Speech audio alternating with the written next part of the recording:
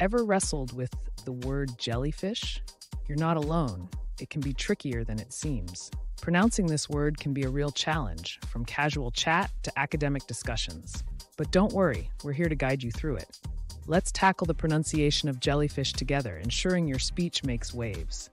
Get ready to dive in and master each sound. Our tongues often falter, sounds becoming muddled. To clarify jellyfish, envision its syllables as beads on a string. We'll start with gel, a playful flick of the tongue behind the front teeth, accompanied by a soft, buzzing J. Then E, a broad smile stretching across the face to assist the high front vowel. And fish, a blend of consonants and a vowel in a swift, quiet hiss. Watch and replicate the unique rhythm of each sound. With every practice, jellyfish becomes less enigmatic, teasing the fringes of your verbal prowess. It's said that practice leads to perfection, particularly with jellyfish. Each sound is a stepping stone towards eloquence. Embrace the rhythm, the gentle gel, the bright ee, and the whispered fish.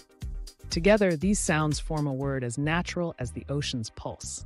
Now let's embed jellyfish within the flow of a sentence. Through repetition, our learning becomes instinct, and we edge closer to a new plateau of articulate expression. You've arrived. Jellyfish now rolls off your tongue with ease. Carry this clarity into every exchange, and don't hesitate to keep practicing. Your newfound proficiency is just the starting point.